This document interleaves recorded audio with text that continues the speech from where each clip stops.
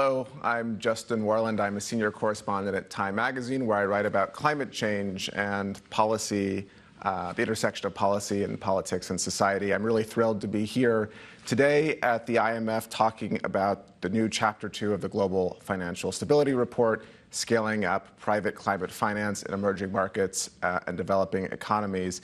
It almost goes without saying that emerging markets and developing countries are essential to getting the world on a sustainable emissions trajectory. As the report highlights, they contribute 2/3 of emissions and in many cases are the most vulnerable places.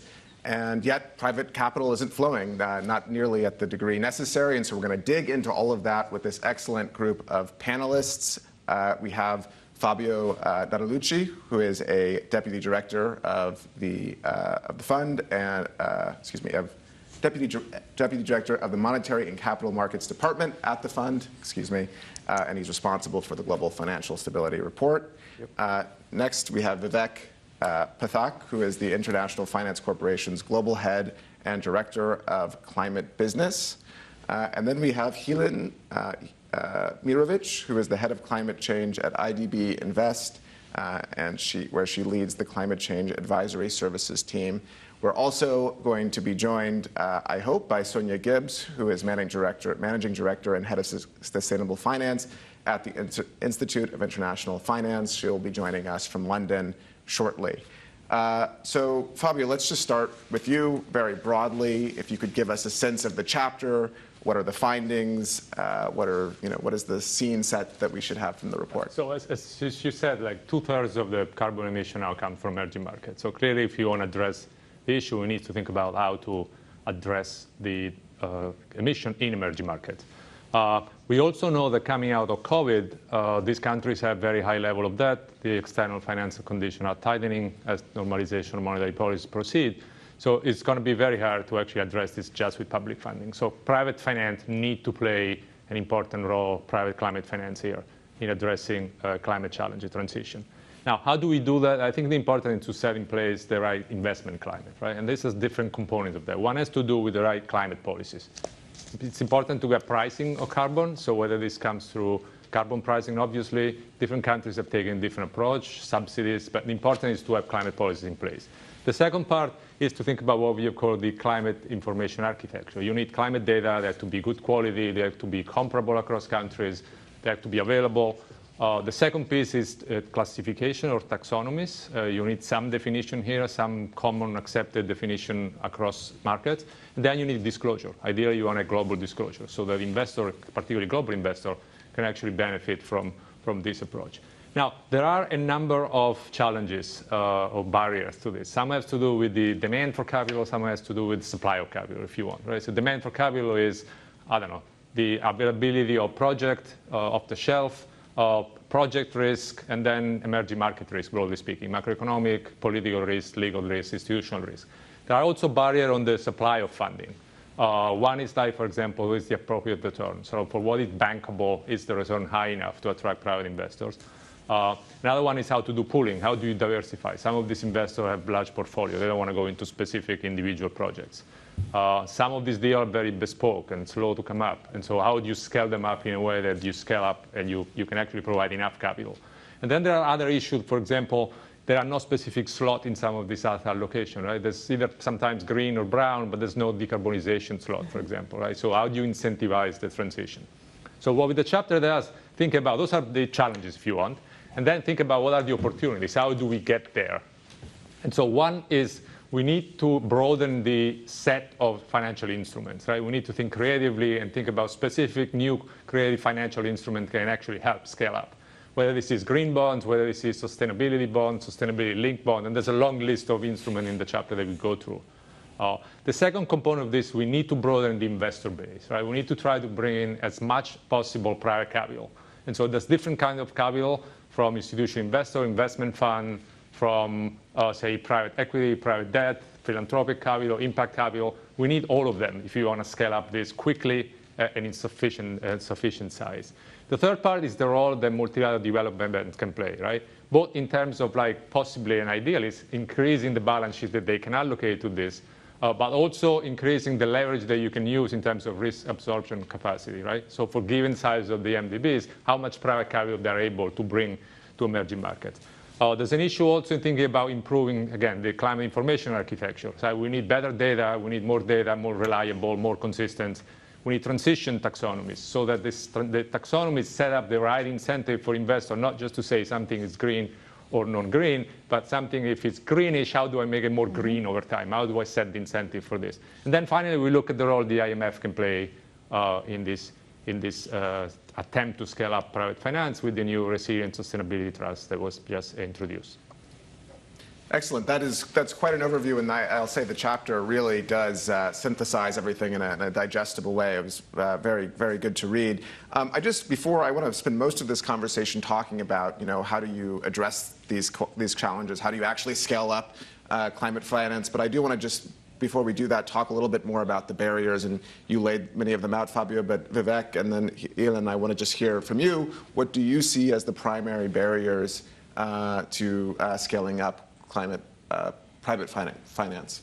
Sure. Well, thanks so much. And I think the irony is today that you've got trillions or hundreds of billions of dollars saying want to come into climate, and then you've got our market saying we are starved for funds. So how do we really bridge that gap? So I think Fabio mentioned 4 points: the need for policies, the need for taxonomies, the need for transparency, and the need for data. Now, if you try and get a little more granular, what do you really need? The global investors want a certain risk-return profile. Emerging markets cannot always offer that. Yeah. So how do you bridge that risk-return profile? Now, I'm a believer. I can understand when you do an infrastructure project and your off-taker is the government, there is a sovereign risk element. You can't change that. Yeah. So that's a given. But if you look at a lot of market products, if you look at steel and cement, the technologies are known. You're not taking any technology risk. Yeah. Your market risk is the same, I would argue, in most markets, so you can assess that. So what we need is clearly that investors also need to start re-looking at the risk appetites. What is really risky? How do you work around some of these things? At the same time, what we need from governments is to try and make their projects as bankable. Now, that doesn't mean, and the way it's been done in the past is you have government guarantees for a lot of thirds. Governments are trying to move away from that. They've got a lot of debt they're carrying after COVID, so we need to sort of find a halfway solution. The third thing, what we need is what I think Fabio alluded to, is a lot of these large investors want to invest at scale. You talk to a large pension fund, they're not interested in $10, $15 million investments. They're looking at $300-500 million. Those do not exist in emerging markets, other than maybe a little bit in China, India, potentially a few countries. So therefore, we have to really start thinking innovatively on how do we, like Fabio said, pull in these assets, securitizations. So I'll talk about that later, but there is a lot of work that we are doing where we think we can help attract some of this global capital into our markets. Excellent. Thank you. Hilen? Yeah, I think I would complement what Vivek was saying with working with the financial systems domestically. At least we see in Latin America, we see that, of course, most of this mobilization occurs in investment-grade countries. As Vivek was pointing, that's one of the issues. They're not necessarily looking at the technology, they're looking at the country. And so it's harder to mobilize resources there. We do focus on mobilizing. We did a record mobilization in 2021. But a lot of it goes to larger countries. So how do we manage to work in local countries? We're working with the financial sectors domestically, with banks, for example. And I think the point of the taxonomy is critical. We have learned a lot about working with the banks, and they want to know what the green investments are. But when we say, well, we also should support the transition to low carbon and resilient investments, they want to know what that means. And having an amber taxonomy, as the European Union calls it, is very useful. And we're actually working in Chile with some of the banks and the associations to try to create that amber taxonomy, to be able to replicate decarbonization projects that we did with a specific sponsor, for example, in Chile. Great. Great. Well, we're going to get into all of these specific things. But I want to, one thing that struck me about the report, as I was saying, it synthesized so much and really covered all of the different approaches when it comes to financing mechanisms. And I wondered, before we get into those details, if you could just, Fabio, talk a little bit about the overall change in the macro policy and investment climate that you talked about and you alluded to. What is, from a very high level, what do you need to see change? And then we'll talk about some of the specific mechanisms, et cetera, that can help get there. So maybe let me start with the flows. So I think an important point that it's crucial to make here, that we usually talk about emerging markets as one group, right? But there's a lot of diversity within the group. So if you look at like sustainability debt issuance, that's a broader concept than just climate, but just for expositional purposes here. So there was 2021 was like a record high issuance. It was about $200 billion issuance. That's about 40% of this stock outstanding in just 1 year. Equity, it's a little bit less, it was only 25 billion, but again, the stock is 150, so that's a significant number, right? But there's a lot of diversity inside that in terms of countries. Some countries issue much more than others. Chile, for example, it's a good example.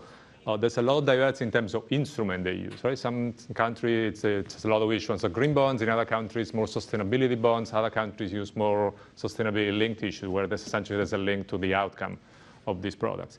There's a huge difference in terms of currency, for example. The predominant currency has been dollar for a while.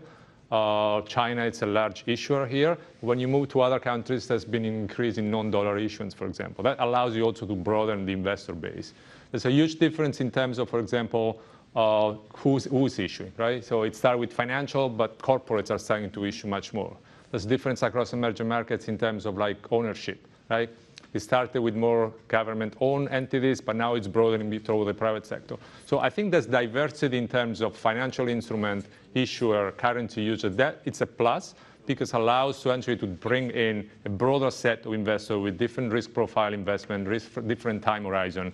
Now, of course, they want to have, ideally, you want to have the right macroeconomic policies in place and the right climate policies in place. So I think that's, in terms of climate policies, if you want. I mentioned carbon pricing. It's important to have to price carbon. Carbon pricing, ideally, would be the best way. As an economist, this is how you would price carbon. And also realize that the world is a complicated beast. And so sometimes you need to go for the second best or the third best. So different countries have different approaches. And it's important to complement this and think about in entirety if you want. There are different legal institutional systems. So ideally, yes, you want to have carbon pricing. Macroeconomic policy is important, right? When investors come into emerging markets, specifically if you want to go beyond the large investment grade, there are issues related to political risks, to legal certainty, institutional challenges. So that's, in some sense, another piece that is needed to have the right investment climate, the investment environment that you want to set in place to attract capital. I mentioned the IMF role at the beginning when I was trying to summarize the report. I think the new resilience and sustainability trust could be an important piece of this. This is essentially a facility that is going to be directed to our poorest countries. So it could cover about 3/4 or 75% of the IMF members. It's meant to address long-term macroeconomic challenges to stability of balance of payments and build resilience as it relates to pandemic as well as climate. Right? So essentially, it's long-term financing, 20 years, at modest spreads over 3 months SDR, so low financing rate. And it's a way to catalyze, essentially, structural reform that build resilience. They could be related, in this case, to climate.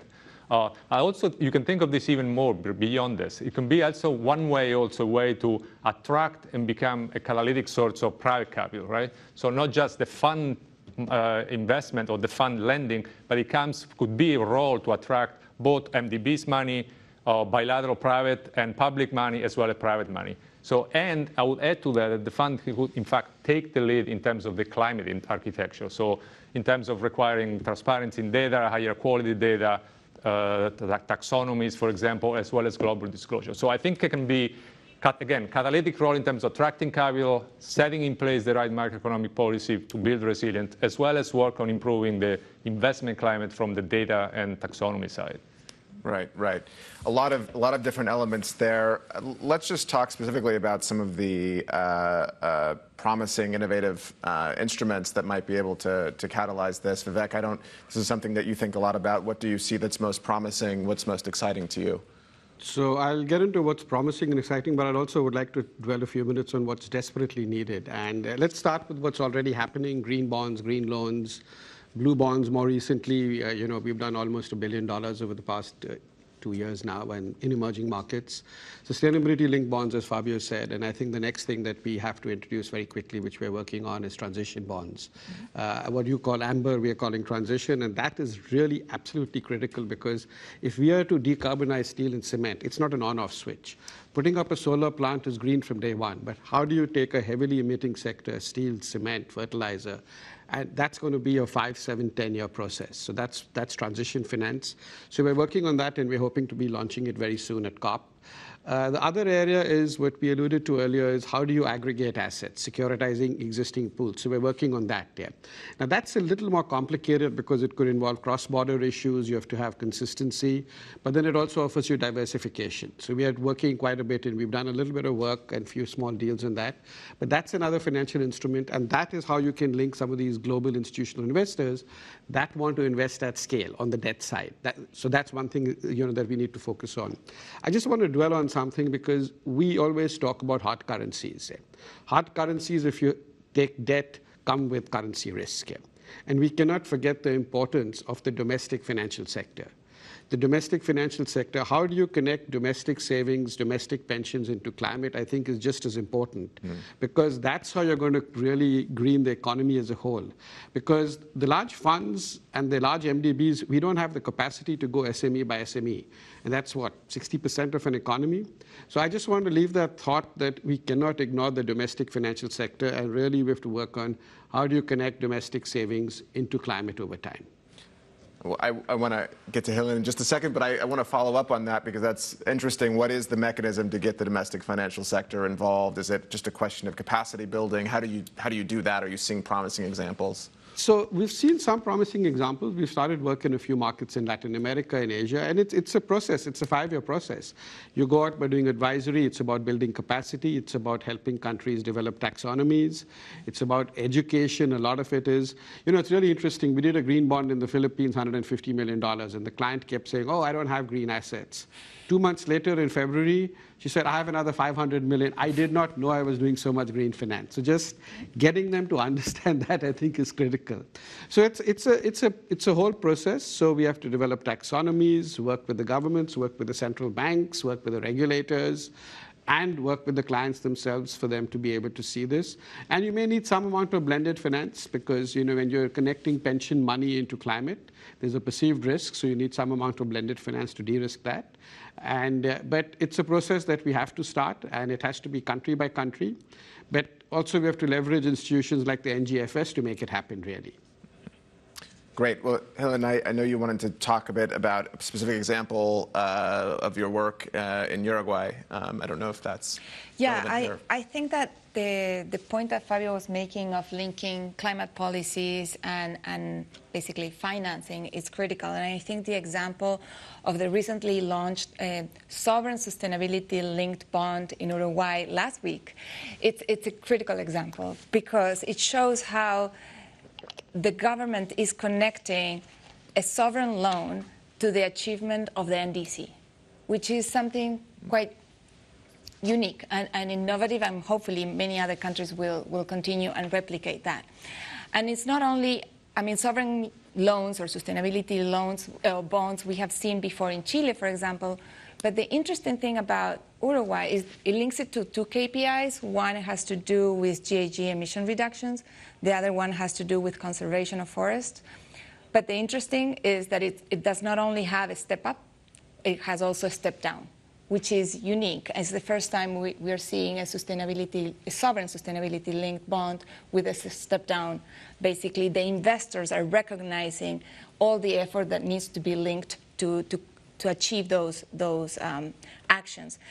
And how IDB is working, or the IDB group is working with Uruguay in this case, is that we are also supporting in designing the plan, the pipeline of projects that will come to support the reduction of emissions in Uruguay, and also the private sector will enter later on with specific investments. So it's a whole program that starts with a government that is committed to green finance, that looks to use a sovereign instrument to attract and to link their financing with NDCs, which is what Fabio was just mentioning.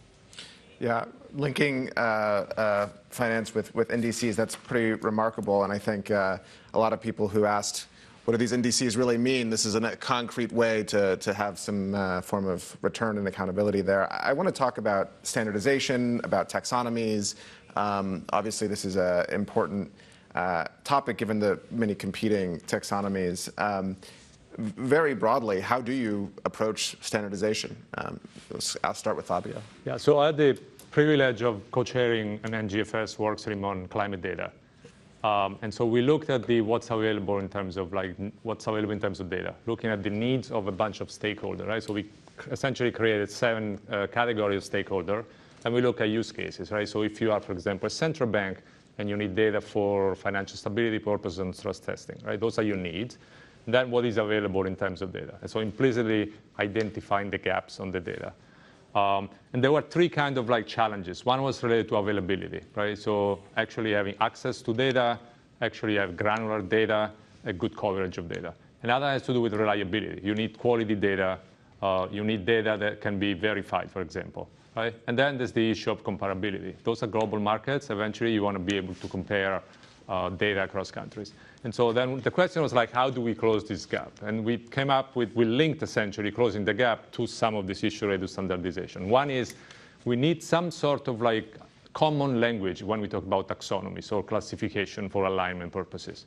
And so we're working with the World Bank, with the OECD and BIS to come up with general principle for sustainable finance alignment under the G20 Sustainable Finance Working Group. The idea is to create some sort of umbrella that is going to be able to include both jurisdictions like Europe that has gone into the taxonomies, has been there and working on this for many years, but also jurisdictions, say like the US, for example, where there's no public taxonomies and there's a lot of private taxonomy. There's more than 200 taxonomies between public and private. So we need some sort of standardization. So principle, it's one way, I think, to move in that direction. And we'll see how much convergence we can push for that. Then the other recommendation is standardization in terms of global disclosure. Right? You need global disclosure. In some sense, if you want to attract global investor, this is one way to avoid the fragmentation both of capital markets as well as the regulatory approaches. So it's crucial that we come up with some global standards, and the effort by the IFRS and the International Sustainability Standard Board, I think, is in the right direction to create some global standards. Let me end with one point, though. Even if you have perfect global standard, even if you have the perfect taxonomy, if you don't have good quality data, if data cannot be compared, that remains a huge challenge. So I think we need to start with the data. We need to have good quality, comparable data that people can actually have a good sense of what the impact of their investment are. That, to me, is the starting point. On that, you build then, and you build into these taxonomies. And again, the transition taxonomy is crucial for emerging markets. And a lot of that stuff is neither green nor brown. It's in the middle. And you want to set up the right incentive to become a little bit greener over time. And the point Vivek made, it's very important. There are sectors where you can't go from brown to green overnight. And there are sectors that are crucial for the economic development of countries, like cement. It's a good example. And so how do you create incentives so that sector become more green over time in a way that it's financially viable and that can attract essentially private capital? Very interesting. I would be curious to hear a little bit more about how you facilitate that climate information architecture. How do you actually enable emerging markets, developing countries to have access or to find that data? I mean, what is the mechanism for doing that? I mean, so the ultimate result of the NGFS workstream was what we call a data directory. Essentially, it's think about it as like a catalog where you can go in and say, again, based on this, who you are and the case studies, what data are available. And the idea is that this is a public good. We're trying to find the final housing, and then we plan to update this periodically. And that could be one easy way, one, to track and monitor progress on the data front, but also set up incentive for people to actually come up with new data, participate into this process, so that this is, again, it's a public good, it's available to everyone. There's always going to be commercial data, obviously. We are aware that this is not going to become public overnight. But how to bring and build on some of this initiative and use this initiative to make data more available to a broader set of people. Like, one last point, I think also we don't want to go for perfection right away, right? If the goal is perfection, we're never going to get there. So it's important to build also on what we have now In particular, I want to mention the use of technology. There is a lot of technology out there that can actually improve access to data and quality of data, whether this is artificial intelligence, machine learning, blockchain and digitalization, for example, as well as there's a lot of open source approaches to this. And I think open source can be another way to actually improve the quality of data, but also the availability and access to data. And this is crucial for emerging markets, right? They need data, and we need to speed up the process. Yeah, what a game changer artificial intelligence has been for understanding what's happening on the ground. Vivek, I want to ask just from your vantage point, how the taxonomies, the competing taxonomies right now are playing out on the ground, and do you have any additional thoughts that you might add to Fabio's points? Yes, a couple of points. I mean, I just wanted to again reiterate the point that Fabio made on the importance of data and using AI and blockchain and things like that. And that started to happen. I think the World Bank issued a blue loan many years ago in Australia using blockchain. So that is happening. But I think what I really wanted to pick up on what you said, there are so many competing taxonomies today. It's very interesting. We don't have a green bond standard to the best of my knowledge. We have guidelines, we have principles. Now, you can interpret a principle one way, she can, I can. We can all interpret a principle differently. And I think ultimately we have to move towards a standard so that an investor sitting in country X, it has an option to invest in 7 different green bonds, he or she knows exactly what he or she is getting into. And I am saying, so I agree with Fabio that we can't go and be perfect right now.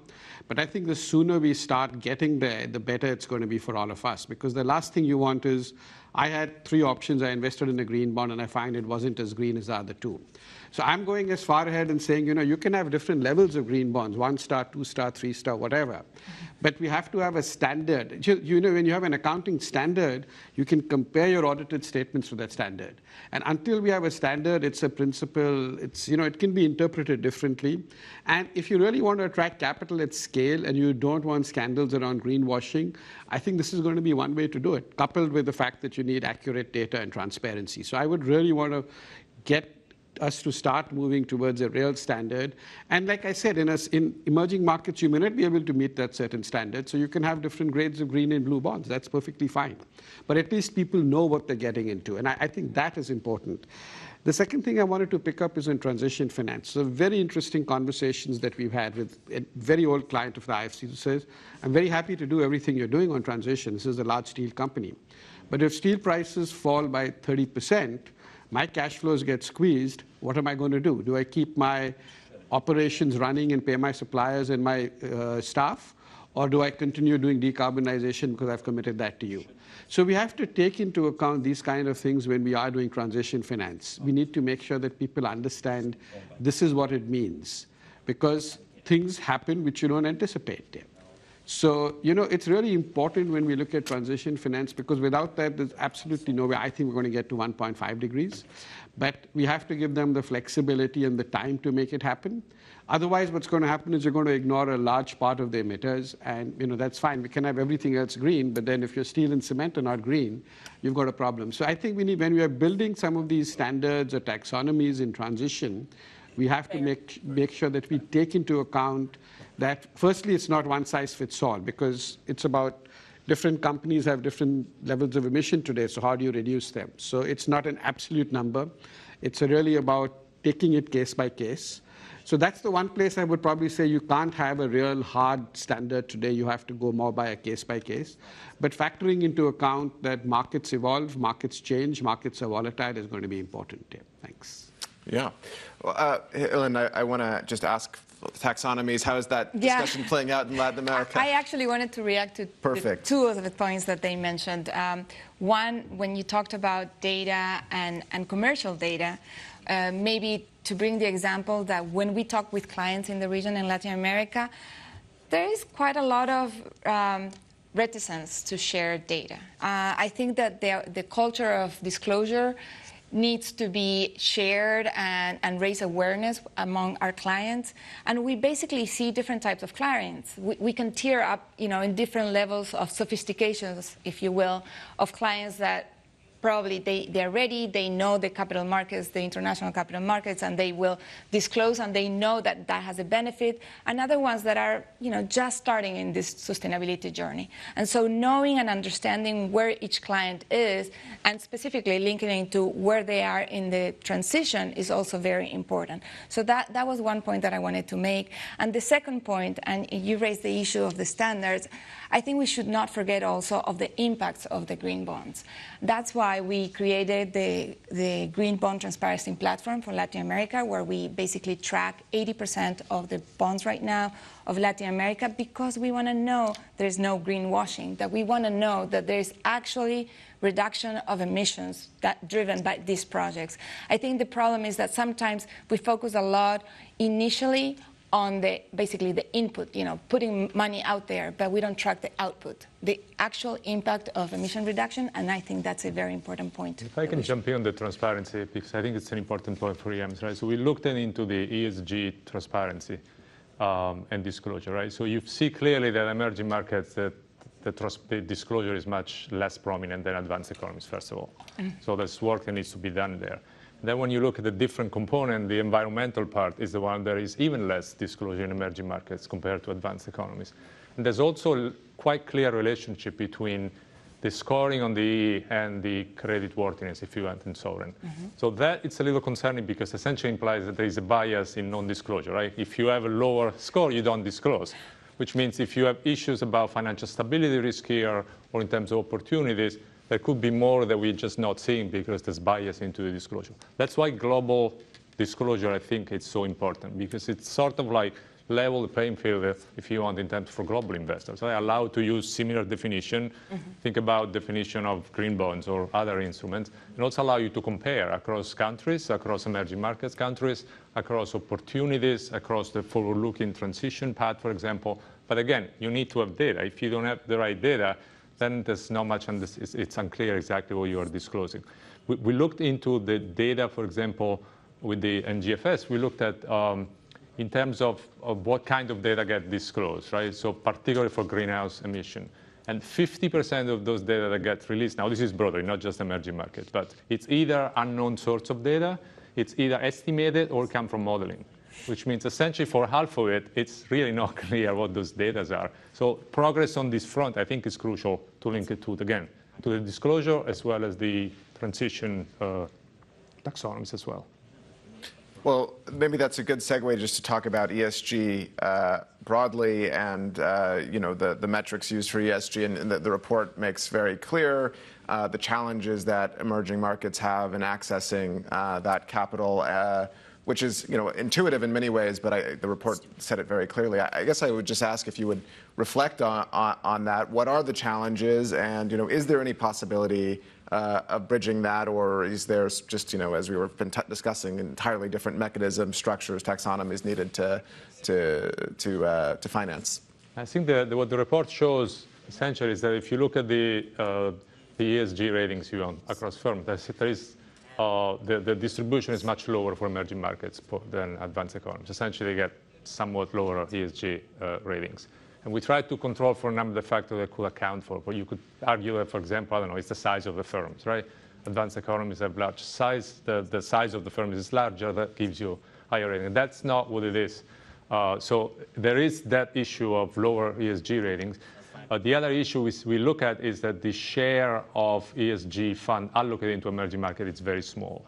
So essentially, even if you are within funds that they are, if you want, dedicated to ESG goals, it's a very small share that gets allocated to emerging markets. And this is the point of need for scaling up private financing into these countries.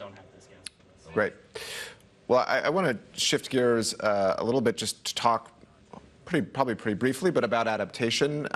Adaptation is featured throughout the report. It's not sort of the central focal point, but of course adaptation is very important in the ongoing sort of global discussions about finance for emerging markets, because it's hard to generate a return for adaptation. It's hard to structure it the same way as you might structure other projects. So I just reflect maybe, and Hilen, we'll start with you, and just if you could share a bit about how you think about adaptation in this context. Yeah, I was going to jump and react also to Fabio's point of the ESG funds, because generally when you talk about the ESG funds, and you talk to one of these, big fund managers and ask them, you have a climate, or you have a gender, or you have another environmental target, they rarely have adaptation as one of their priorities. And I think it's important for the region, at least for Latin America and the Caribbean, that they do have some understanding. But when you start talking to them, you realize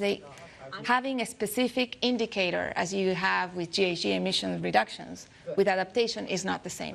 Adaptation is very localized. It depends on the impacts of climate in the specific place.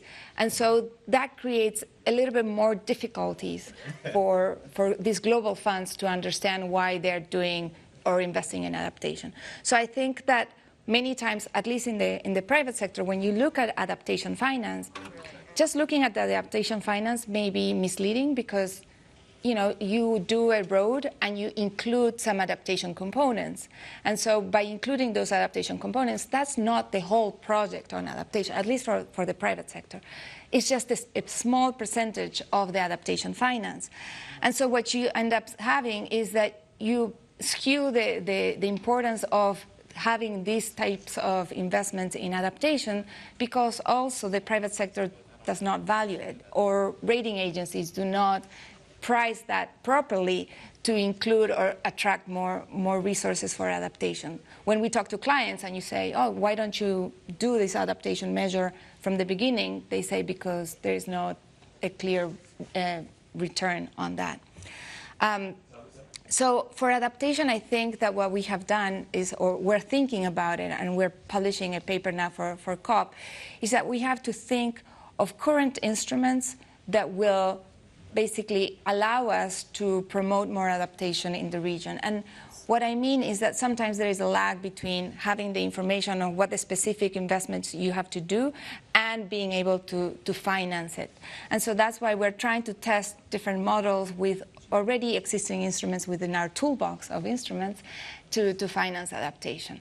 But I'm sure that Vivek can complement this because we have had conversations among MDBs around the issue of adaptation and making assets resilient. Please. Yeah, so I think first I completely agree with you that we have to stop measuring the dollars and cents going to adaptation because I don't think that makes any sense. You build a $300 billion road and you spend $3 million in making it resistant to heat or floods. So you put $3 million into adaptation, but the reality is you've made a $300 million asset resilient.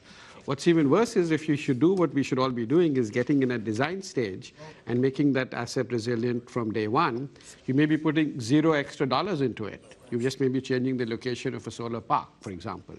So then you're saying I put no money into adaptation, which is completely nonsense because in reality, you have made an asset resilient here. So that's, I think, the overarching thing I wanted to mention. Then we start to look at adaptation. I think maybe you need to change the word adaptation because it has different connotations. The way I want to position this is, let's talk to banks. How much money have they lost because of the hurricanes or the typhoons in Florida or the Philippines or the flooding in Pakistan or the droughts that we've experienced in different parts of the world?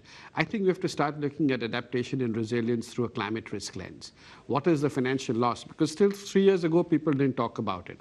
And they started talking a little more. Now it's more about risk. What happens to my portfolio? Mm. So I think it's gaining traction.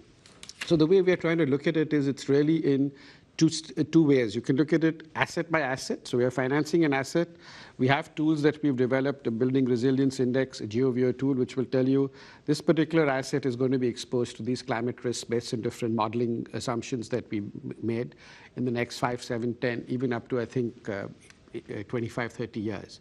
Then you can say, okay, this is how we make this asset, if it's possible, resilient to some of these risks.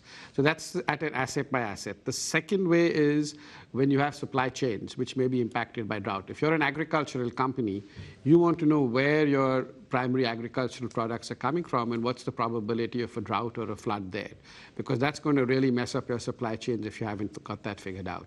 And then third is at a community level. So at a community level, for example, what I'm trying to do is say, if water levels are rising and there's a fishing community by the coast, you can build a seawall there, but the private sector won't invest in it because there are no returns there. But if you go to a coastal community where there are 30 hotels and it's dependent on tourism, There you can build a seawall through a PPP structure because those 30 hotels will hopefully pay for it, because otherwise their business is going to get hit over the years. So a lot of work going on. It's early stages, and I know there's a lot of pressure for us on the private sector to move fast, and we want to move fast. But I think we have to look at doing it a bit differently the way that it's looked at in the past. You know, one favorite thing of mine is stormwater drainages in municipalities or cities. You know, you could have a source of revenue coming in from there where the population pays because they've all seen the impacts of floods. So attracting capital is a little hard, and what we need is to come up with new and innovative structures, potentially PPPs are one area. Climate risk insurance, we're going to come out with our first parametric product very soon, hopefully. So these are different ways that we are going to be able to address the risk of climate, or the whole issue of climate risk. But are we going to see capital flowing the way we've seen in mitigation? Private capital, I don't know. A lot of this is for the public sector. It is a public good, and therefore it is for the public sector. Thanks. Yeah, the report touches on that same theme. I don't know if you want to tell us. I was going to add maybe briefly a couple of things. I think one, we often look at adaptation versus mitigation in a binary way, right? It's one or the other. And I think in some countries it's obvious when they get hit by such extreme weather events, for example, that the two overlaps clearly. That you can only, when you think about adaptation, you're effectively thinking about mitigation too. Another way to say, if you're not resilient to physical risk, but you can't also move toward the transition. So we should probably not think of the two as two different categories. The second aspect I think Vivek touched upon is I think we need to look at the social aspect of this, of what is called just transition. There's a huge impact in emerging markets, particularly poor countries, in localities, in communities. And so I think you really need to think what the impact are also on this community. You need to buy in from the local communities. That's the best way to move this forward, or not only with speed, but also to make sure that address some of the challenges that we obviously create when you start changing the business model and some of the structure. So the just part of the transition, I think it's something that we really need to keep in mind, even when we try to bring in private capital into this. And there are some funds, the impact funds, they really care about what the impact is. But so it's important, again, go back to the data. The only way to measure impact, though, if you can actually have the data to measure the impact. But the just part, I think, sometimes gets lost in the discussion, but I think it's important to emphasize that. Yeah, so I wanted to come back on one thing. I agree with you entirely on the just part and how do we do that. You know, so that's absolutely critical. The other thing, you know, is very interesting. When there is a natural disaster, after a natural disaster, a lot of aid flows in. Now, why can we not get that aid in before that natural disaster occurs and make the low-income housing resilient to flooding or typhoons or whatever the particular, because I think now we've got it mapped out reasonably well on what is climate risk in some of these areas. So I think we have to really start thinking differently about, there is a pool of capital that will come in post the disaster because you're actually destroying livelihoods. You know, if you are a fisherman on the coastal, you know, in Philippines, or you have a small shop house, you get hit by tornadoes or typhoons 3 times a year. Every time you have to rebuild. But if you can build your house or your business and make it resilient to that climate risk with some amount of blended finance or donor money, which is going to come in after the event, hopefully. So you get it before the event. What that does is it'll make your asset resilient to these risks. Because it's resilient to these risks, hopefully you can get insurance for it. And if you can get insurance for it, hopefully you can get a mortgage for it. So, you know, we have to start thinking of different models to try and see how to help with this. And I would please. just add, there is also an option of adding a climate clause, for example, when you talk with agribusinesses. You know, you want to do an investment, and if you add and you see a risk of potential climate impacts there, you can add a climate clause like we are doing in Peru and Argentina, that if there is a national disaster, the private sector client will have some time to recover, and they have a timing of just basically stopping to do repayments on interest or the capital, so that, or the principal. And that's an important issue because that allows the economy to recover after a disaster. Great. Great. Well, let's maybe shift gears a little bit. We've talked about sort of different mechanisms as they came up in the conversation. I just wanted to maybe talk about a few specifically. And first, I actually just wanted to talk about the opportunity for securitization, and that's something that's come up. how do you do that? What is the best avenue to securitize some of these projects? Maybe Vivek, I think you mentioned it. Maybe we'll start with you and get some other thoughts. Yeah, so I think, the whole idea is that till recently, commercial bank debt, there was a lot of liquidity, interest rates were low, banks had plenty of capital. So lending 20-year for a solar farm, people were doing it quite easily. What's happened since in the last year and a half is interest rates have gone up, liquidity is tightened. I don't think banks are going to be willing to do 20, 25-year debt because the capital charge is going to be high. At the same time, what's happening is because interest rates are going up, your financing cost goes up, so your tariffs have to be impacted. And prices of panels have also been going up. So the thinking is, which is not rocket science, it's been done, is how do you create two asset classes, a construction risk asset class and an operating risk. Construction risk is best dealt with by commercial banks. They know project finance, they know construction, they know early stage operating risk. The funds or the institutional investors do not want to take construction risk. They don't understand construction. They're not interested in land acquisition. They want a steady stream of cash flows over time. So the whole point is if you can get a bunch of assets which banks finance, and then once you've de-risked it for land acquisition, construction, and early stage operating risk, you put it in an SPV or a pool, and then you do a credit rating, and maybe you have to put a credit wrap around it or some sort of support, make it investment grade and investable, and then you get these global funds and the institutional investors to come in. So that's sort of the big picture. Now, this can be done at 3 different levels. It can be done at a firm level. You can have a large firm that has a large portfolio of solar assets in one country. You can do it in one country because that's a little easier because the PPAs are probably similar in one country. In an ideal scenario, what I'd love to do is to do it across a continent or across the world, where you have a few assets from Brazil, from Chile, from India, from Philippines, from Vietnam. That's a little more complicated because jurisdictionally you run into all those issues. But the big benefit of that is you get diversification. See, what investors want, which always helps you in a notch to get your credit rating higher, is diversification. So single asset, single country, no diversification. So that's something you have to then sort of discuss the pros and cons. So we're working on a couple of these now. But I think this will be a great way for us to get what Fabio talked about, this big pot of money that's out there that wants to come into climate. But today they do not have the means to come in. So that's really how I think we can connect this large pool of money into climate and emerging markets. Okay, I just want to ask one follow-up because that seems so interesting and so important. Is who is it who's going to be the entity that looks across the different geographies to come up with that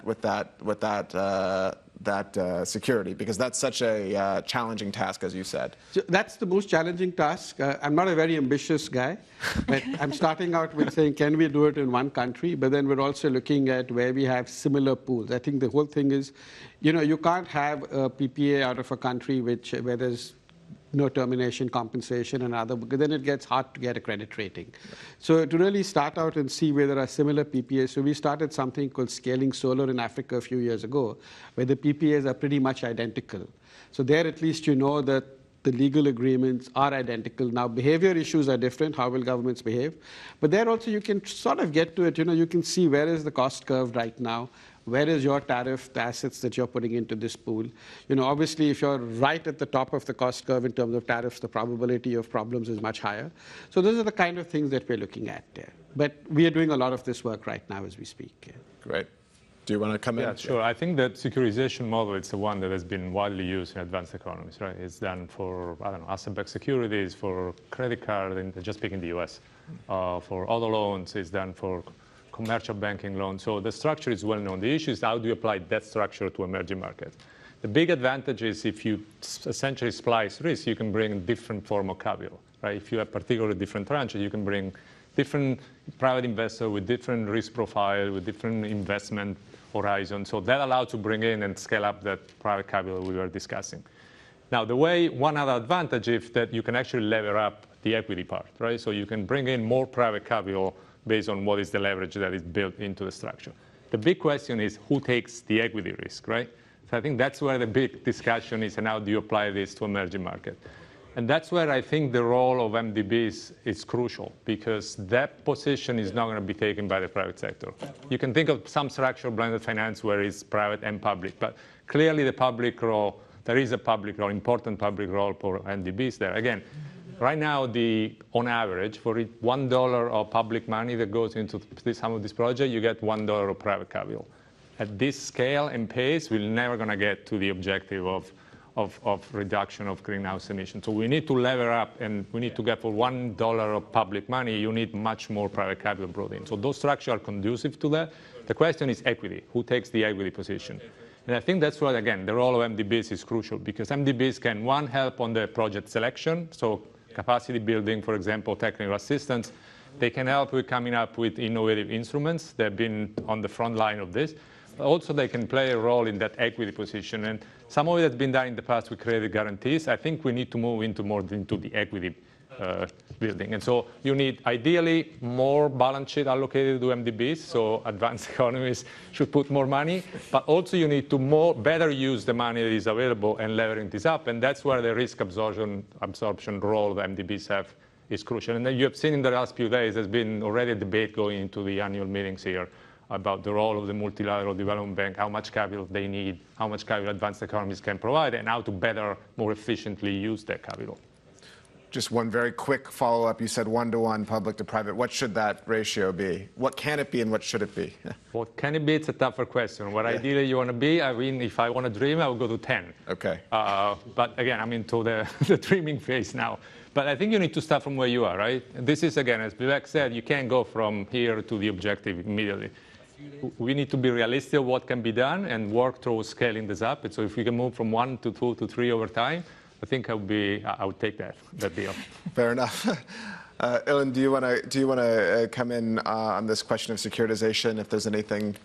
No, I think that we have tested that as well in Latin America, but I think that the legal arrangements in each country varies quite a lot, and it creates a lot of work before you actually see the results. So there's a time lag. I completely agree that there's the potential of mobilizing more resources, but when you work with this type of products or projects, you have to know that this will take a couple of years. So it's not something that you start today and it's going to be done tomorrow, but it actually will take a couple of years to create the conditions within at least one country, not to say the world, but at least with one country to get the product right. Yeah. Yeah, so I just want to touch upon what he said, and I'll share with you all what we've done. And I agree it takes time. We set up something called an MCPP, which is a platform for debt where we would get projects, and these investors would automatically invest. It was sort of a pre-approved syndication kind of a platform. It took us almost 2 years to structure. So these things take time, and we launched the last version of it last year at COP, a $3 billion platform for Paris-aligned projects, and that's just gone operational end of September. And that today is a $11.2 billion program.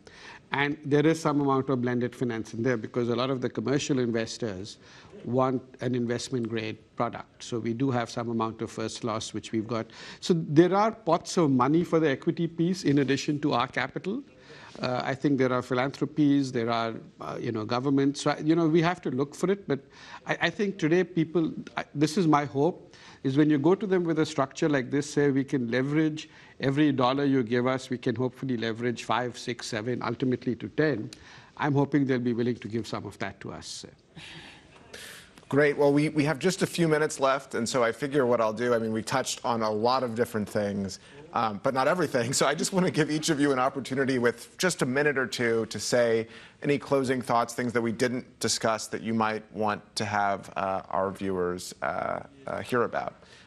So we'll start maybe with Fabio, and then we'll come down the line. I think maybe I would just want to highlight, we talked a lot about challenges here, but again, there's a lot of opportunities too, right? So this countries need investment, they need to we need to transition toward green economy, and this could be an opportunity to actually accelerate progress and development in this country, right? They can leapfrog and maybe miss some of the steps that advanced economies had to do and just jump toward a better point. So I wouldn't just come out of this discussion that there are these barriers, these challenges.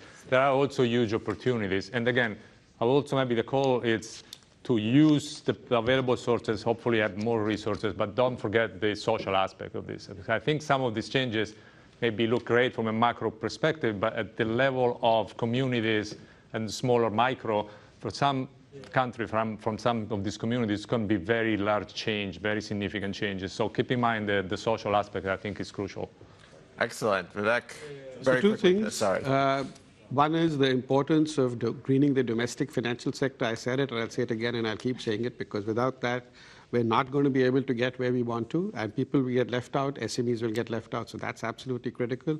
Second is, I think we have to change the narrative, as Fabio said, from one of challenges to the opportunity. Climate is the biggest opportunity. We've done a report which talks about trillions of dollars of investment coming into decarbonization, into these new sectors that are going to be emerging.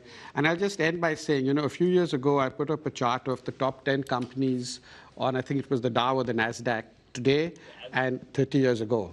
There was only one company that was common over 20, 25 years. So I'm hoping in the next 25 years, the same thing will happen, is that you're going to have this new breed of technology-related companies, decarbonized companies, or sectors that are decarbonized, that will dominate the space, I think. Yeah. That's my hope. Yeah. Yes, opportunity. We should be talking about opportunity. Hilen, final word. So my final word would be that we also see the appetite from the private sector. In the region, at least in Latin America and the Caribbean, people are eager to learn more. They want to be involved. Maybe they see the opportunity. They don't call it climate investment. They just see the opportunity.